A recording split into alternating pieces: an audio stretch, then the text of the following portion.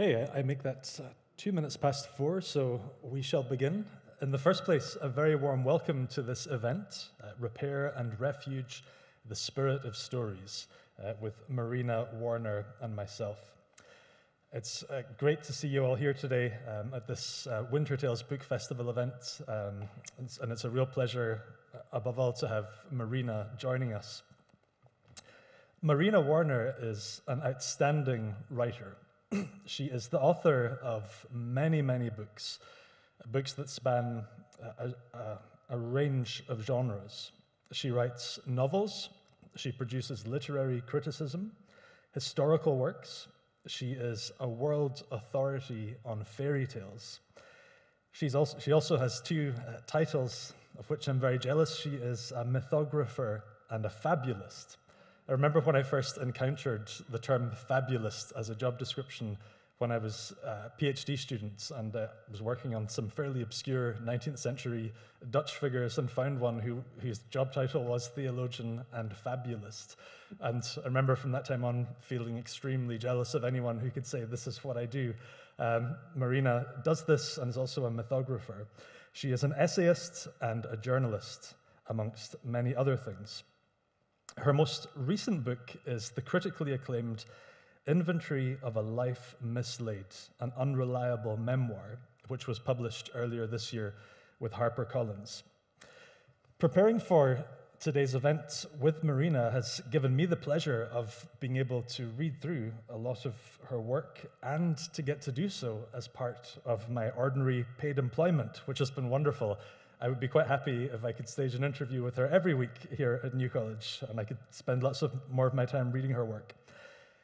And spending this time reading through her work, from academic articles in journals to a memoir to works on fairy tales to the Arabian Nights and Cinderella, to work on modern-day refugee experiences, has led me to the view that Marina is a truly fascinating writer, both in the breadth of her interests, as I said, from genies in lamps and flying carpets to the present-day struggles of refugees, but also a fascinating writer in the coherent set of very carefully studied intuitions and intellectual commitments that hold that broad range of interests together. And writers like that, who produce such a corpus, are quite rare. So it's a real privilege to be able to hold a conversation with one such writer. Whatever the topic, when you read one of Marina's books, you know that you are reading Marina Warner, and that makes the work so stimulating. So we're delighted that she is able to join us today for the Winter Tales Book Festival. To introduce myself very briefly, I'm a far less interesting person and less interesting writer. I'm James Eglinton. I'm the Meldrum Senior Lecturer in Reformed Theology here at the School of Divinity at the University of Edinburgh. To give some very brief housekeeping rules as well before we begin, masks are required to be worn throughout the event and also while you're moving about the building, so please do that. We're also following government guidelines about track and trace, and your details have been gathered for that purpose. We do not plan to hold a fire alarm drill over the next hour, so if the fire alarm were to sound, please consider it the real deal, and make your way to the fire exits that are signaled around the hall. Hopefully that will not happen. And please maintain a reasonable distance from others at all times, and especially while you're leaving the building. And you will have seen helpers on hand who directed you into the hall this morning, who will be there to direct you out as well. So you can see some of Marina's works up on the screen. And now we have Marina here as well. So welcome, Marina. It's lovely to see you today. Well, thank you so much for that very over-generous introduction. I'm delighted to be in Edinburgh, at least virtually.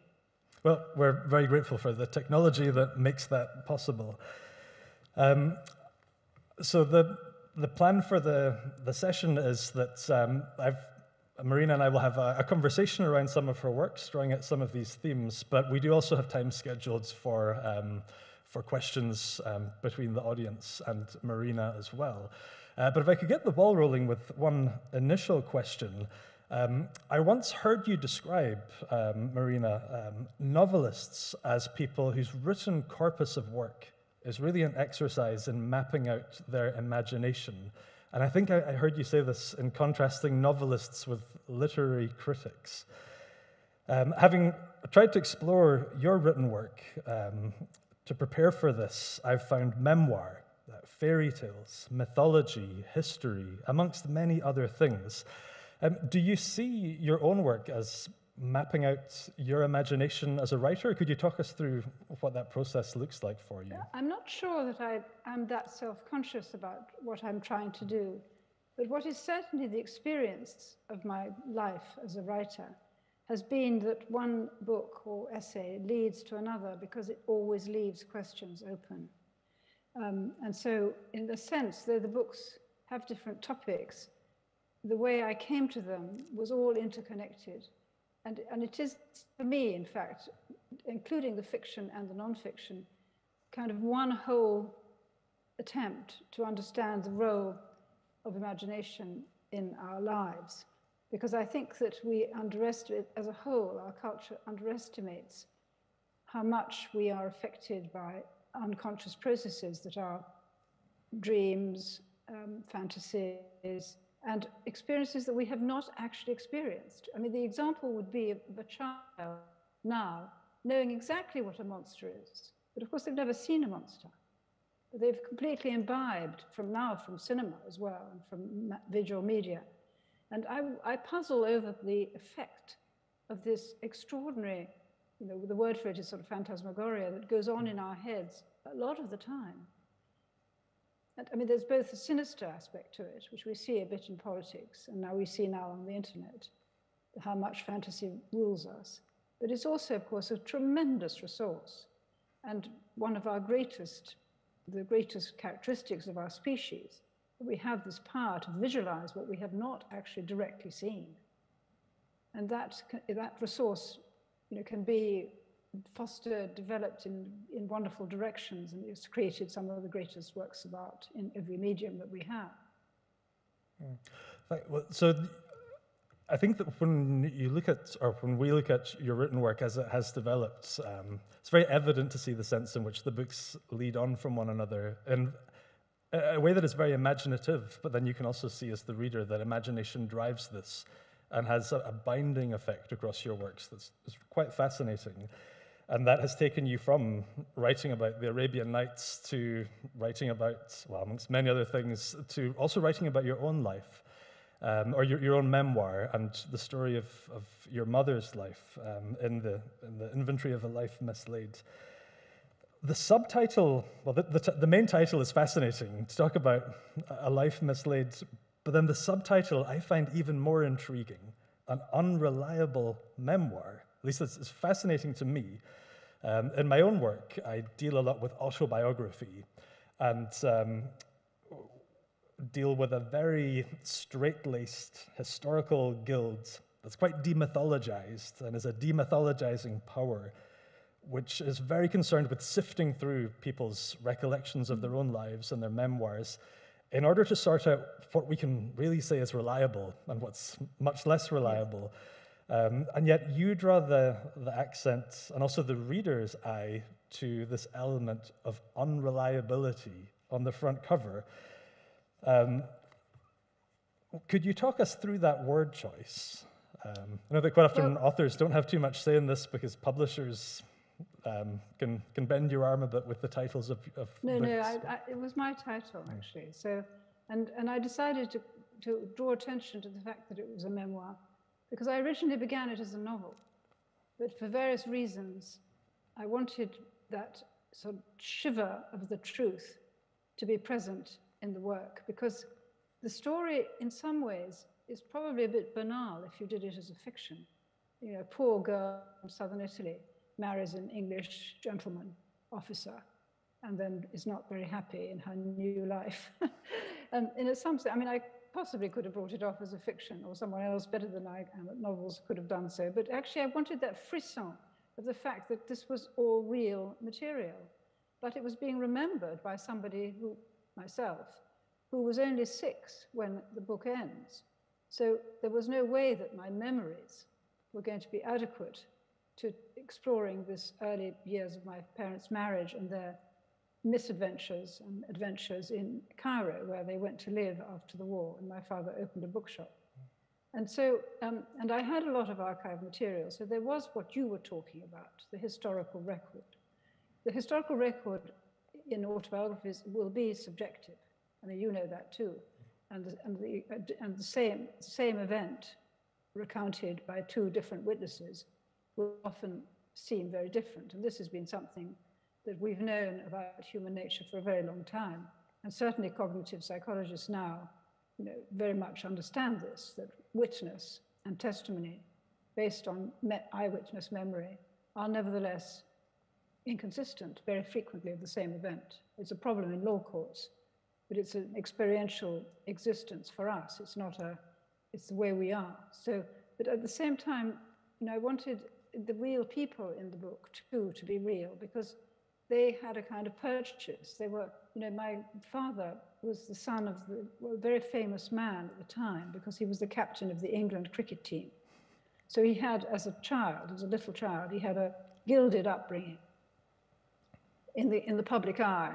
They would go to tea with the king in the palace, this kind of thing. So he'd had a very distorted view of what lay in store for him, because there wasn't any money in cricket.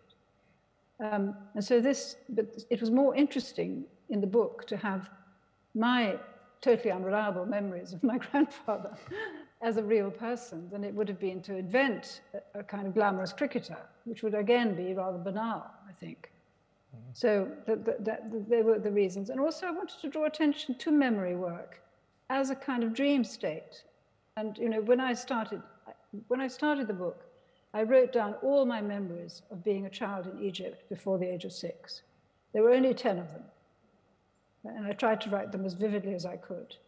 But then when I started looking at the archives and so forth, when I looked at my parents' letters, and I found that many, many things I'd got wrong. I mean, for example, I remember being very, very fond of my nanny, my Egyptian nanny. But it turns out from the records that my parents kept that I had three different women. But they were completely, in my mind, they've completely converged to one most lovable person.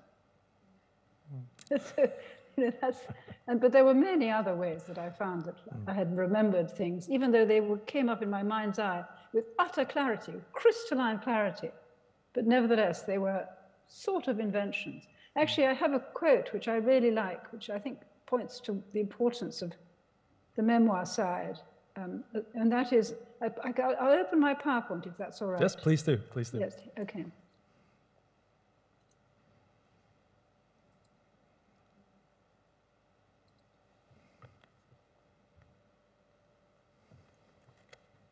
So this is the quote. Wounds heal on the body, but in the archive, they always stay open. And that, I wanted to capture that sharpness of memory, even when they're not necessarily accurate, that they are true experiences that somebody had at one time. This is the wound that's open.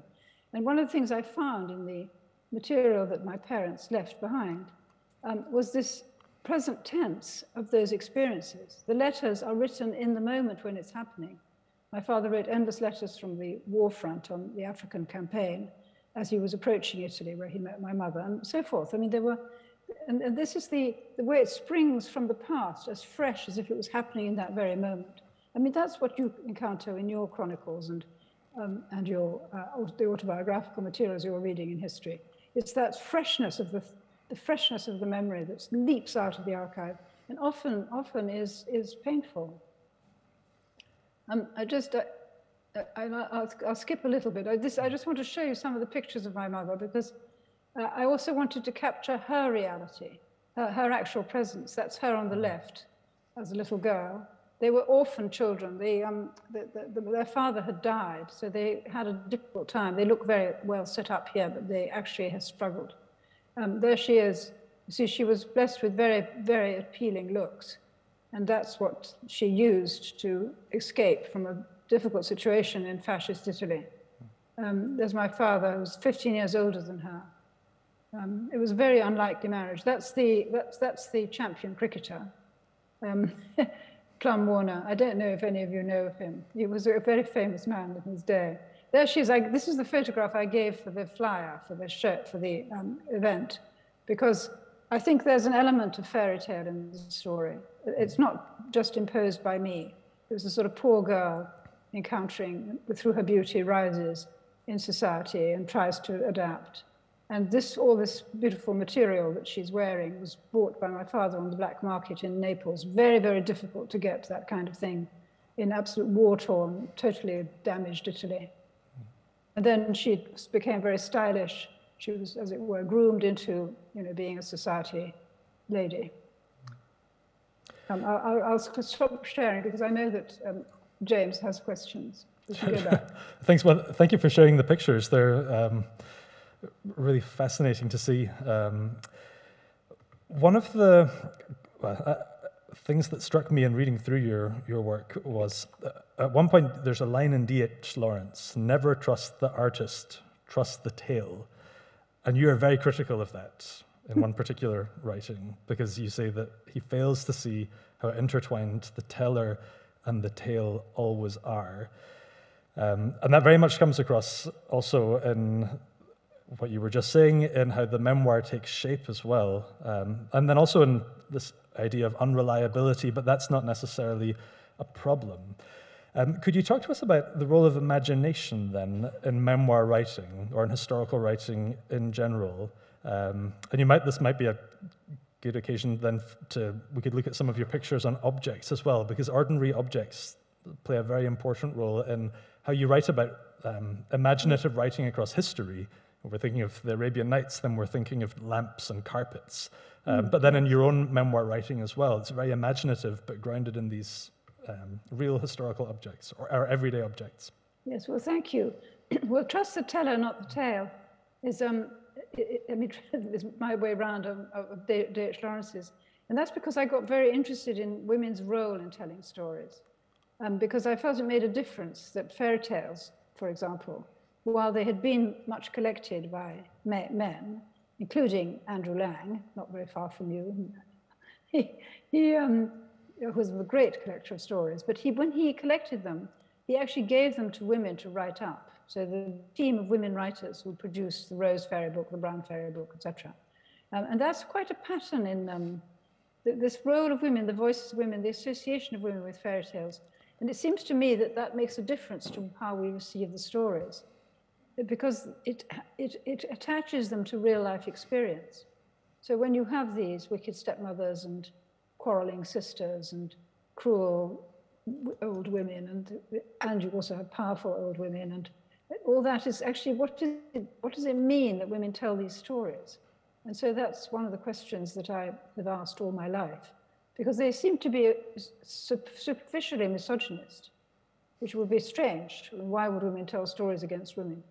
But at the same time, if you go deeper into them, you find that there are reasons and there's wisdom there that's being passed on. So, for example, with the wicked stepmother, this is usually because when women died in childbirth, as they often did, the new woman, the new wife, would prefer to have her own household and wouldn't want to inherit neither the children nor perhaps the helpers, the nurse or whatever, and would try to cast them out. So there's a sort of reality that the magic is trying to remedy and repair a kind of streak of tragedy that runs through the structures of society, much more in the past than now, because fortunately, death in childbirth, though it happens more often than it should, doesn't happen on the scale that it used to happen. On the question of the objects, which is very much the structure of inventory, because of course it is an inventory of objects. I'll show you some of them. So, so things that speak. I inherited not only some archival material, like this tragic little postcard from my father when he was 6 and sent to boarding school, and or 7. one of my arguments about him, or not an argument, but one of my the way I characterize him, is that he was sort of brutalized by being endlessly sent to these schools, which is totally traditional for his class in England, but not a good idea. And then I had a sort of handful of objects that obviously came from Egypt, from their time there, from 1947 to 52. So this was my father's cigarette tin, the kind of cigarettes he smoked, which of course is very evocative for me. I remember the smell of them. I also remember how he would leave the cigarette just burning on his lip and the ash would fall off. I would watch this as a child. But anyway, so the Dimitrino is also, cigarettes is also part of the kind of world of Egypt, because Dimitrino is a kind of Italian name or perhaps Greek. And so it was that world, of cosmopolitan world. Then there was his camera, many shots, many photographs still, but also this canister of film, which, as you see, says W.H. Smith. His bookshop was owned by W.H. Smith.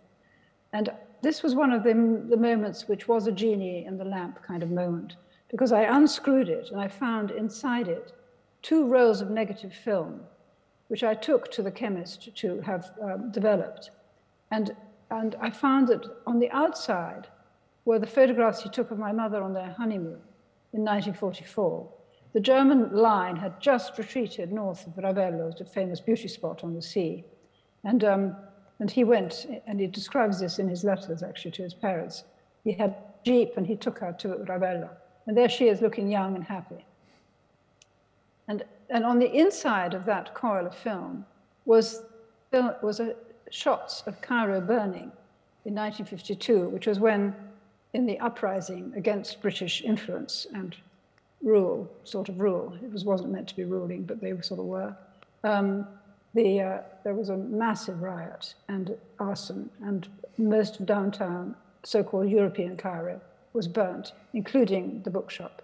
So that was an example of an object which detonated like a kind of bomb. I mean, it was this tiny, inconspicuous, sort of nothing thing, tin canister. But inside it was all these potent stories twisted round one another, which was very affecting to me. And then my mother's clothes, I think any of you who've had a parent who dies knows the extraordinary poignancy of their clothes and their spectacles and all that kind of thing. It's very, very heartbreaking to have to clear out the cupboards. And I found in one of the cupboards the pair of shoes that was, I think, a sort of wedding present my father gave her, because they were handmade, rather expensive in those days, and would be now too. And she always referred to them as brogues. In fact, people don't think they're brogues now, they think they're Oxfords, because they don't have broguing on them. And also now brogues, which are very fashionable again, are very heavy and clumpy. And so these are rather delicate for brogues. But nevertheless, it took me down a sort of pathway. I felt these shoes were like the glass slipper. They were English shoes made in England by bespoke shoemakers for country walks, for the golf course, and perhaps not the golf course, but for the grouse moor, for the point to point. You know, they were kind of an imagination of life that they were going to live together. This was her 22nd birthday, around the time they got married. They were going to live together when she was going to be an Englishwoman. No one in Italy ever wears this kind of shoe. So this was a transplantation for her. And it was, as I said, the glass slipper which made her into my father's wife. So that I have quite a long chapter, which I much enjoyed writing, actually, about how these shoes speak.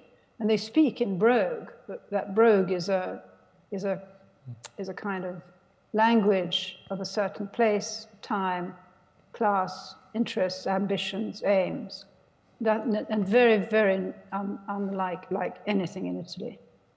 And Pater Puperium, that's just, my father used to love that and eat it all the time. So this is the wonderful, I have wonderful drawings by my friend Sophie Herxheimer, who's a poet and an artist. And she added these wonderful vignettes.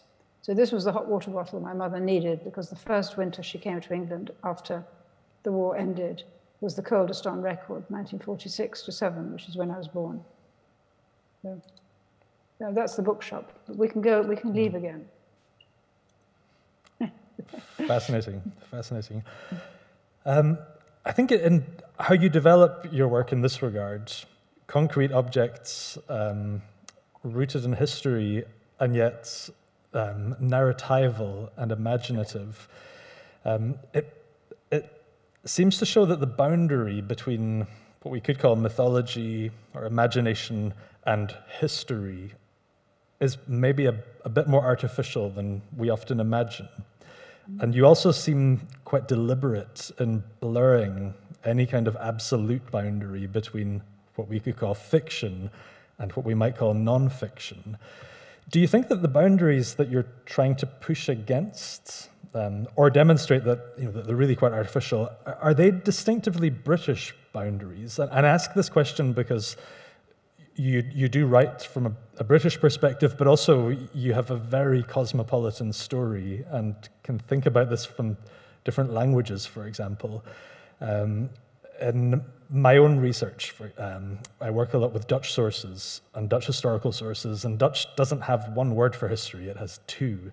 Geschiedenis, which is a catch-all word for every single thing that has happened, and also historie, which is a subjective, narratival account of some of the things that have happened, that have been put together with a particular meaning, with the same distinction in German, for example. But it's quite a hard distinction to render in one word in English. You immediately have to start unpacking that there are different ways to think about history as very objective and capacious, and very subjective and much more limited in scope. How do you approach that when you think about history? Well, actually, I mean, English is a little bit richer than, say, Italian or French, in which the word for story is the same as the word for history, la storia or l'histoire. So that perhaps admits something that you've put your finger on. But actually, what happened is that when I first started writing about myths and legends and things, I was a deconstructionist. It was back in the 70s. And I was demythologizing. My book on the Virgin Mary is a critique that is deconstructive in approach. And but actually, what I then found gradually is that it's very difficult to replace mythology with something, actually. So, for example, the Age of Reason, it's now been frequently blamed for some of the worst excesses of fantasy, in negative fantasy, destructive fantasy in the 20th century, such as fascism, because they were supreme. Well, they actually were occultists as well in Germany, but nevertheless, on the whole, it was seen as extremely rational, bureaucratic, legalistic, and so forth, and led to this simply appalling, fantastic rule of the. And we see that now a little bit with fake news and so forth, with these conspiracy theories. The people there claim, the believers claim this is reason that's taking them there. So it's a very difficult problem about the way we are, our psyches. And I think, I wrote a book called Phantasmagoria, which was all about scientific attempts to understand spirits and ghosts and telepathy and so forth. And it made me realize that what we need is to have stories that our imagination can be nurtured by, that don't take us in these dangerous directions. We need to, because we can't actually strip ourselves of this imaginative myth-making faculty. We seem to be doomed the way we are made to do this. Any appeals to reason have not worked in the past. I'm not denying that reason exists, and I'm actually a fairly rational person, actually. But well, I think I am. But I do, and I'm not a believer. So I have to say that I was a Catholic, and I used to believe intensely when I was young. So I know the experience of faith, but I no longer have that. And so I know what it's like to be someone who believes. And I don't believe in fairies, though I have often been accused of it, and, including by Melvyn Bragg. But I do believe in the powers of imagination to create realities, and that power needs to be perfected in the right direction. It's quite a claim to fame from Melvyn Bragg. Well, let's talk about fairy tales then. So I heard a lot of fairy tales when I was a child, and loved the whole experience. Lucky. You're very lucky. But then they dropped out of my active reflection on how to live life, pretty much, I would say, until I had children. and then rediscovered a lot of fairy tales. So once reading a fairy tale to one of my children, and my mother was there and asked, "Oh, where did you learn that fairy tale?" And such a, "Yeah, of course you taught me this fairy tale a few decades before." But something that I found very striking about your work on fairy tales is that you push against the popular assumption that fairy tales are just simple and childish. And actually, you're a very lucid expositor of the profundity of fairy tales and actually how much they matter to adults as well on many different levels. So could you tell us in the first place, what is a fairy tale? And then why they matter, not just to children, but to those children for the rest of their lives as well? Well, a fairy tale tends to be now a short story of marvelous things, with elements of the supernatural, with a happy ending. This is not always the case, but nevertheless driving towards a happy resolution. They carry with them, even when written, a memory of voice. So even when they are actually composed by someone like Hans Christian Andersen in a very literary high style, they nevertheless claim to be originating with a anonymous popular source that goes back in time. So they're a communal form of culture, something that we share, and that is defined by the fact that we share, because it isn't defined as having originated with a genius somewhere at a certain point in time, but of being kind of, one of the metaphors is an ocean of stories. So we are all, swimming and floating in an ocean of stories, and we share that in common. So I will be able to recognize an Icelandic saga's motifs, or a Tibetan motif, or an Australasian motif. And it is actually quite interesting how many preoccupations do turn up in similar guises, partly because fairy tales are about the great experiences of life. They're about parental love or not. They're about losing parents. They're about sibling rivalry. They're about passionate romantic love. So these are common to the human species. So they turn up in different forms, but recognizably so. So it's a language that joins us together. But there is another aspect that I feel is important to the definition of fairy tale, and that is that it isn't only a single object. It isn't only a tale. Fairy tale is also an atmosphere, mode. I mean, Joseph Addison said there's the fairy way of writing. And I like that very much. The fairy way of writing is going beyond realism, seeing, flinging open the charmed magic casements that Keats talked about. So it's a scenery, and that scenery is characterized by enchantment. So that scenery contains giants, ogres, goblins, fairies, rusalkas. It depends on which culture you're in, but there's always invisible beings who have power to do good, harm, or just simply laugh. Sometimes they just mock humans. But so and they can be found, these usually under the ground or above. So then they're terrestrial. If they're terrestrial, they're subterranean.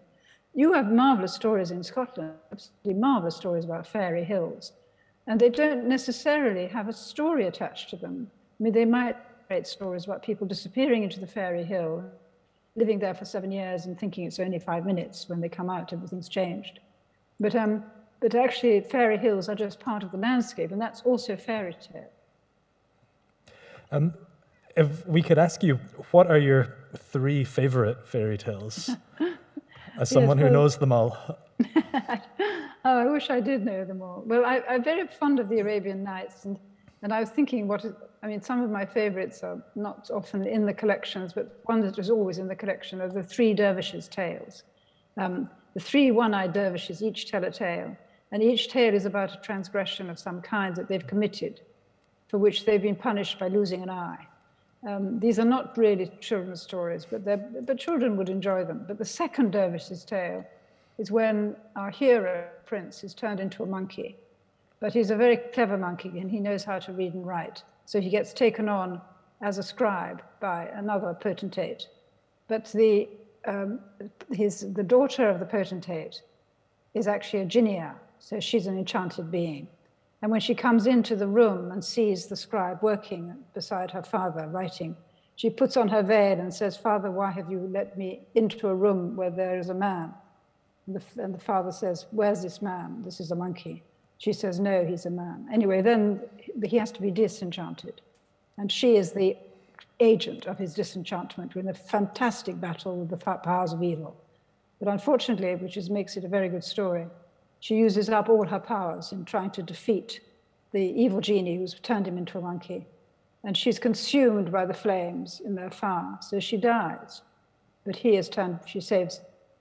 A lot of the fairy tales I like are about young girls saving men.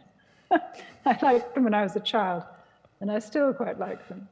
So one of them is The Six Swans, which many of you will know, where the sister, rescues her brothers who've been turned into swans or sometimes ravens by knitting, and she has to knit in some horrible, terrible nettles or thistles or something, and she knits and knits and knits these shirts to help them change back into men. And sometimes they're swans too, but she always, just before she's going to be burnt to death, she's rescued, but she hasn't finished the last sleeve on the last shirt.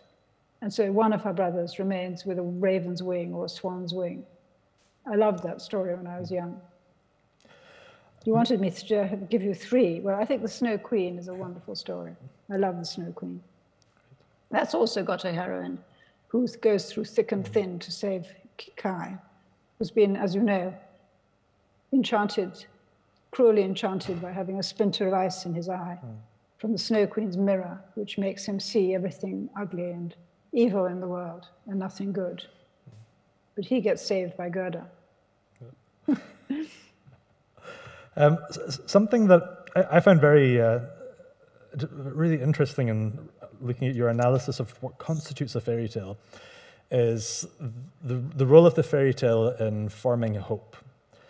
And so a fairy tale is something that doesn't require belief on the part of the listener. And as you've said, as you've written before at various points, we don't expect the child who hears the tale to believe in magic beans or beanstalks or giants like that. And yet, these tales that require a suspension of belief and a very incredulous kind of metaphysic, we don't expect the children to buy into that. And yet, the suspension of belief seems tied to the capacity to give hope in the fairy tale. When I read your analysis of that, it made me think immediately as a Christian theologian of how in Christian theology, as I understand it, there's a requirement of belief in a very grand set of metaphysical claims, and then the capacity for Christian hope as a virtue is tied to the engagement of belief rather than its suspension. I wonder if you could talk to us briefly about how those two approaches to belief or incredulity and hope works. Do you understand the fairy tale is offering quite a different kind of hope? Yes, it is. I mean, the Christian perspective looks to eternity and to salvation in eternity, and often the promise is that even if you suffer in this life, you will be rewarded in eternal life. So that the eschatology of religion is in the longue durée. It's very, very long perspective, and it's compensatory by this sense that something in the future will be just. Fairy tale is much, much more practical and much more down to earth. It wants the reward here and now, and it promises that it will be here and now. And of course, it's much more bloodthirsty than, religions usually aren't so bloodthirsty. I mean, tyrants, the evil stepmother in the Snow White dances in her she puts on red hot shoes and dances till she drops. Well, okay, the imagination of hell has definitely included such things, but on the whole, that's not how a preacher, you wouldn't preach that from me. So fairy tale has this sort of gritty, short-term perspective that the mighty will be cast down now, tomorrow, today. In a fairy tale, we wouldn't have Trump. He would have long ago been put in a spiked barrel and rolled downhill. So there's this, and this, of course, it is funny. There's also that. One must not forget that. There's the defiance of the hope in fairy tale is kind of ironical and humorous. Very, very often, the traditional storyteller will end the story saying, well, they went and lived for happily ever after in a fine castle with everything they had to eat. But we sit here sucking our teeth with nothing to eat. So there's a kind of earthy, defiant comedy in the hopefulness of fairy tale. It kind of knows that it's actually not going to happen like that. The satisfaction is of an emotional, of an improbable emotional,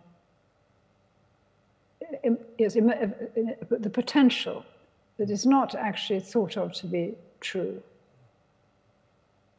I mean, they're true to feelings, and they're true to many circumstances of people's lives in terms of poverty and famine and suffering, and all these things are very truthful. But the spirit that moves them is one of rebellion, while knowing that the rebellion is very unlikely to succeed. That's my feeling about it. So you've mentioned already that fairy tales are present in so many different cultures, and actually something that seems to run throughout all of your work is a distinct kind of claim about humans and anthropology, that humans are story-driven creatures, that story seems to be ubiquitous amongst human cultures. Although maybe you could correct me on that if there are any story-free cultures out there, but it seems like it would be very dehumanizing to lose story altogether, and that we seem to need it in some sense. What's your take on why humans are creatures for whom story is so important, essentially? I think that from the very beginning, I mean, every culture in the world has an attempt to answer what the stars are, for example. I mean, looking up at the skies, what the moon is, the sun, the tides, all the elements, how they interact with destiny, what death is, what happens to the dead. Actually, when Christopher Columbus first arrived in the Caribbean, he left one of his shipmates, an actual priest. He left him on the island and he told him, find out what they believe about what happens in the heavens and what happens to the dead, and how, well, there was a third one, I forget now, but he knew that this was something that every culture actually does. And the only way to answer those questions is by stories. I mean, until we have scientific methods and telescopes and so forth, but that's very, very short period of time in terms of, and we're still finding out things in those scientific ways. But I think it's rather a loss that we give stars now, new stars, the names of numbers, and we give them by numbers rather than giving them poetic names. I think we could try and narrativize what we discover a bit more. I mean, there's a social function too. I mean, for millennia, we know this from the written records. People have told each other stories.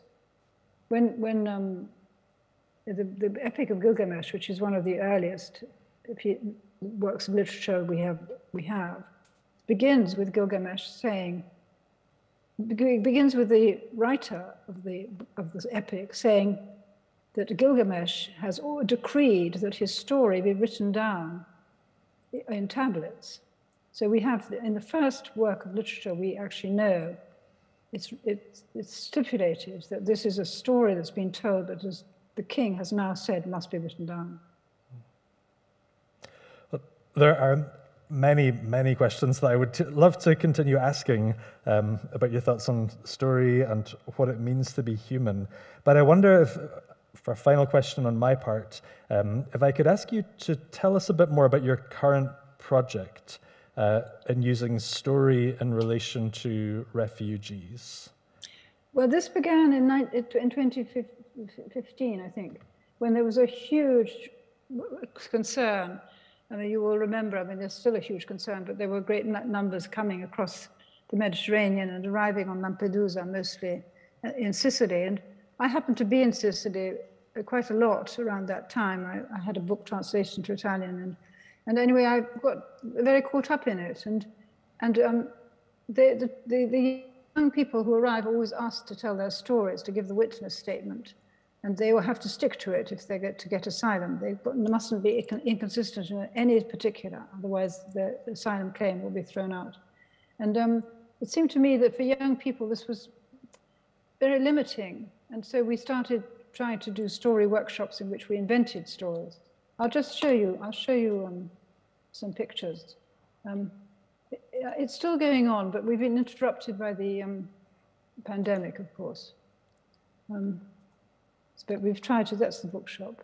That's me, I'll skip these. So, sorry, I'll skip all this. This is all from the book. But then this is the group of people, you know, and these are all the countries they've come from. It means my land is where I place my feet. So they've come from all these amazing places.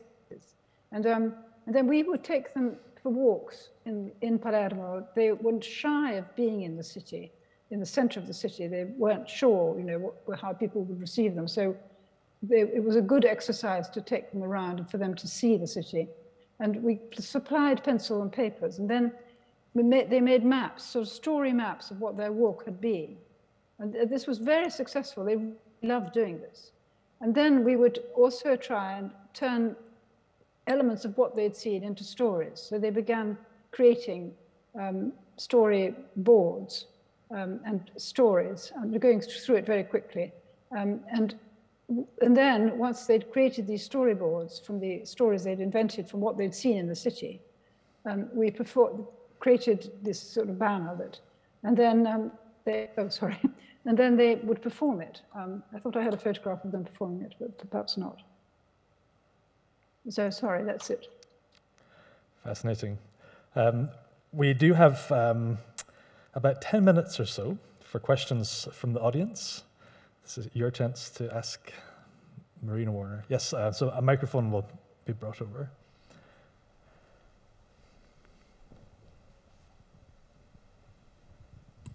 Thank you very much. I've heard you speak before, and I just find everything so fascinating.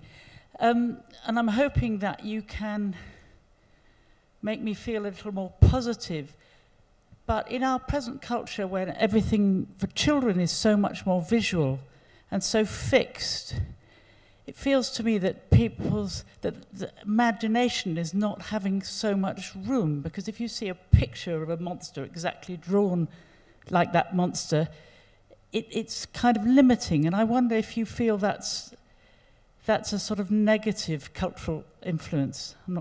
If you see what I mean. Well, I do feel that rather, I'm afraid. I'm sad that something like, you know, Disney Corporation's saturation marketing means that The Little Mermaid, even in my mind's eye, you know, and I've tried to resist this, comes up as Ariel with the sort of slightly, you know, cutified look. So it is, yeah, it is difficult. I don't even know, you know, what I think about some of the cartoons that children really love. I mean, my grandson really loves Peppa Pig, but I do wonder about that. And it's true that children today don't seem to have the same capacity just to listen without pictures. But on the other hand, I would say positively that the rise of materials for children has been and there are wonderful, wonderful things that can be, you know, bought or shown to children now, and some marvelous children's illustrators and very, very good children's writers, actually. Many, many of them. I think the problem that you've put your finger on becomes much more acute with teenagers. I think there are young adult novels now and so forth, but they tend to be very realistic, or tend to be very, well, not not very emancipatory in some ways. They tend to look at the problems that young adults have. And that's comforting and cathartic for young adults to read such things. But it's still, I think there's a gap there. And that's where the social media trap is they're most vulnerable to the social media trap. And so far, there doesn't seem to be any ways of really resisting that. I mean, I have friends who have endless battles with their children about their phones. It seems to be extremely intractable how to keep children off their phones. I don't know if you would agree with that. I'm sorry, I haven't lifted your spirits, but I do think, sorry, to say something positive, I think that cutting the arts, which has happened in England, I don't know about Scotland, cutting the arts in schools is a disaster. We need to have young people growing up feeling that they can engage physically with the world through making things and do not be stuck to their screens.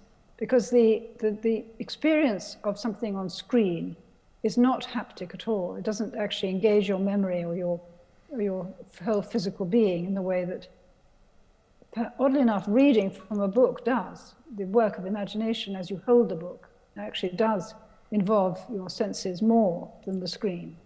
And I mean, I certainly find that reading on screen, I don't remember, I don't retain it the way I retain it if I've read it in a book.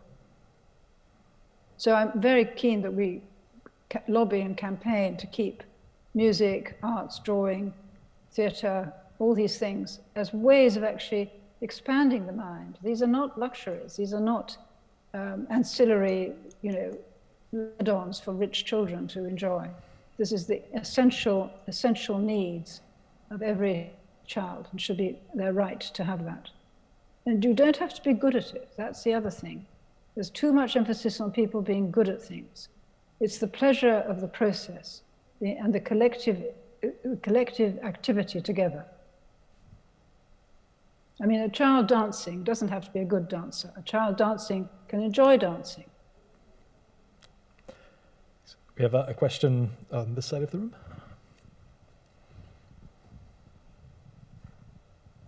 Thank you. It's been fascinating. Thank you very much. One question just has come to me, listen to you, when you say you don't believe in fairies. Have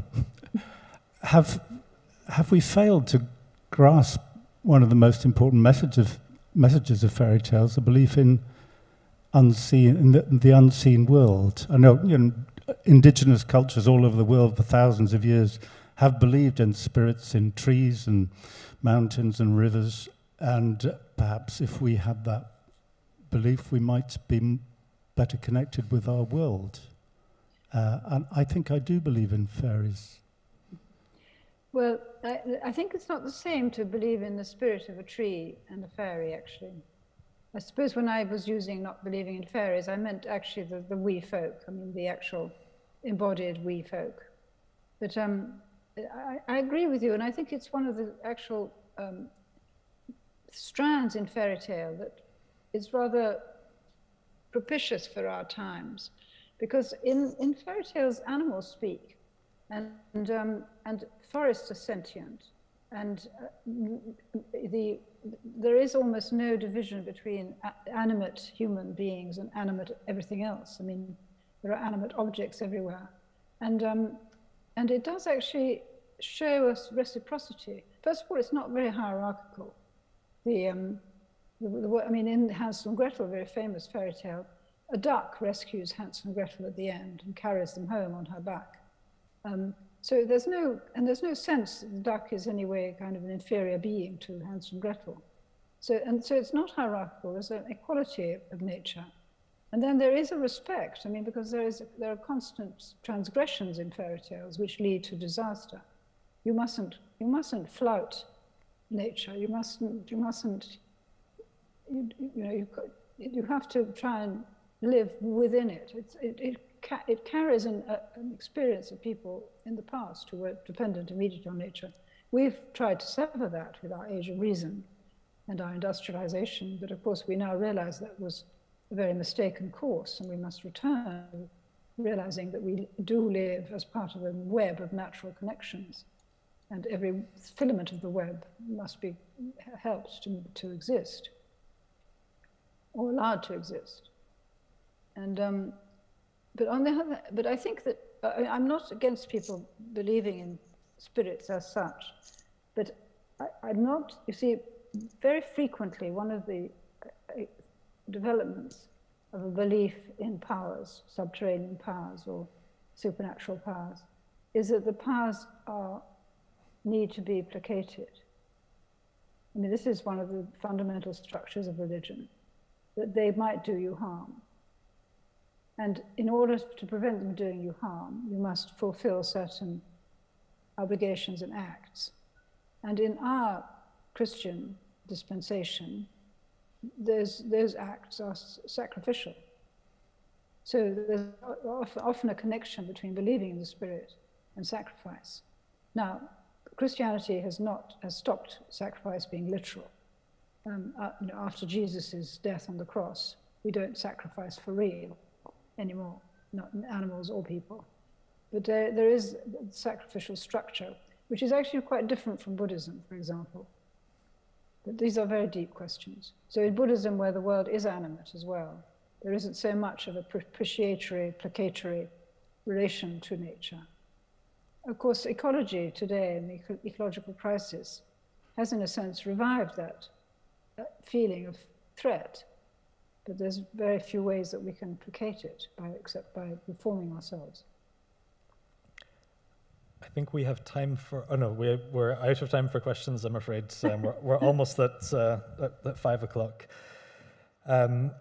Marina, it has truly been a pleasure and a privilege for us to have you join us at the Winter Tales Book Festival. It's been a fascinating conversation, and we're very grateful to you for your time and for all that you've shared with us.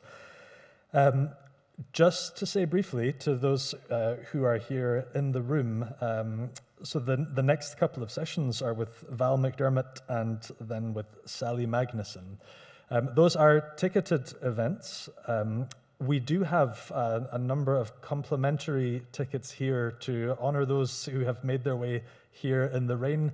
If you'd like to stay for either of those sessions, then we have some tickets here at the front. Jolene, I don't know if you want to add anything to that. Okay. Good, well, if we could show our appreciation to Marina. Thank you so much again for joining us.